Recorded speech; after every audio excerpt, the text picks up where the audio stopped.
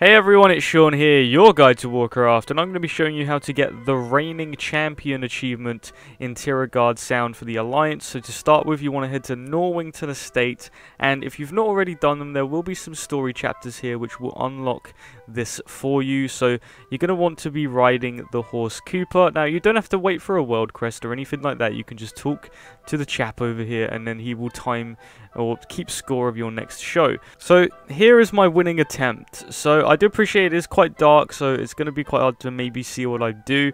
But to start with, all I do is I run circles around these here, and I make sure to jump over each one, because each one you jump over adds to your style points. Each style point you get adds to your overall score whenever you actually take out one of these target dummies. Now, don't worry about missing at the start, because like I said, your style points will be very low, so if you're missing right at the start, it's not going to affect you too much.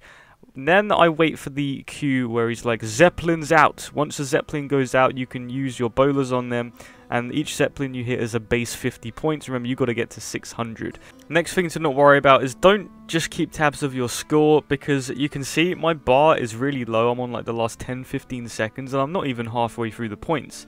Because if you keep jumping and you keep ramping up those style points, it's going to improve your score quite quickly. You can see I'm already now on 500, 528.